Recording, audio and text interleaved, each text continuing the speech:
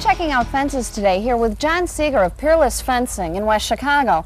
John, it would be very tempting to pick out a fence based on looks alone, but I think there are some other factors such as cost and the maintenance of the fencing. Can you tell me some other reasons? Absolutely. The customer really needs to determine how they want to use this fence. Fences are used for safety, for security, for property beautification, privacy. These are all factors that a customer has to determine before they select a fence. So there's a combination of reasons when choosing fencing materials. Can you show me any fencing options that are maintenance free? Yes, I can. Right here is a ornamental aluminum fence product. Aluminum will never rust.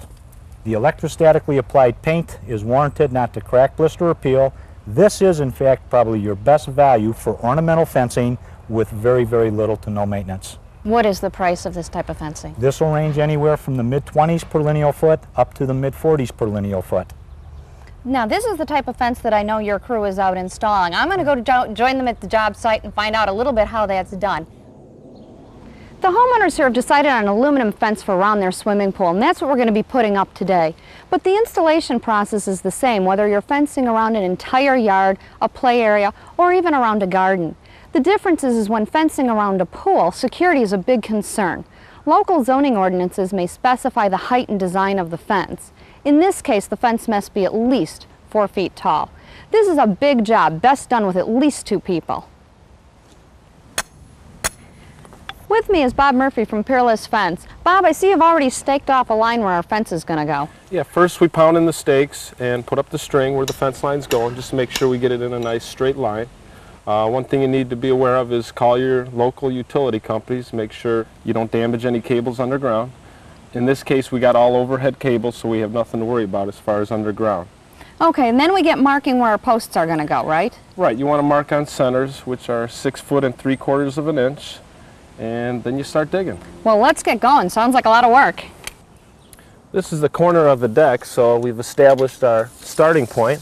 Now we want to mark the centers, which are 6 foot and 3/4 of an inch, the center of the hole.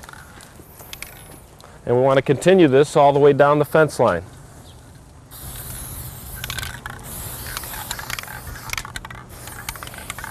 Bob and I are going to finish marking these post holes. There will be a total of 22 of them for this fence, which will run 130 feet around this swimming pool. We're going to take a break now, but when we get back, I'm going to fire up this gas-powered auger, get to work drilling these post holes.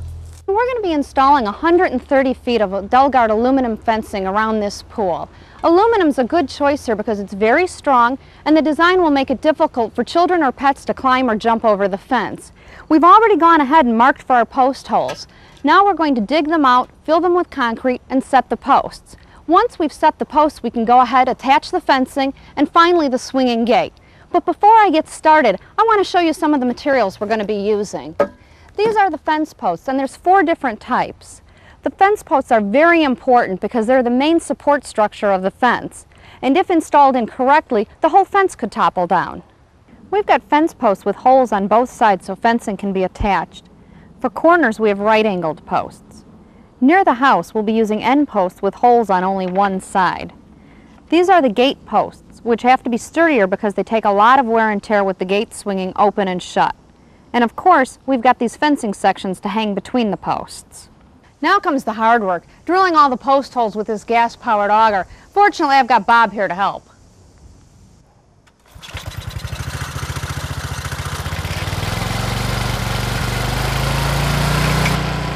Augers like this can be rented for about $60 a day. They're a very efficient way to dig a post hole. In cold climates, fence post holes need to be dug below the frost line. Here in the Midwest, that's about 30 inches below ground, so I'm digging down 36 inches. In warmer climates, you could probably get away with going down about 24 inches, but that depends on the height of the fence. Lynn, there's another tool you can use. It's a manual post hole digger. All you do is throw the diggers in, spread the arms, and pull the dirt out.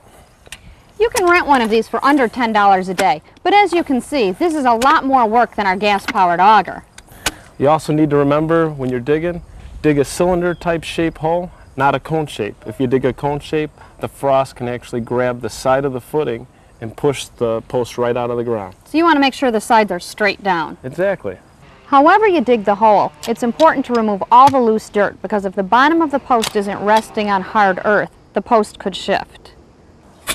We're ready to set the fence posts. What exactly do we need to do here?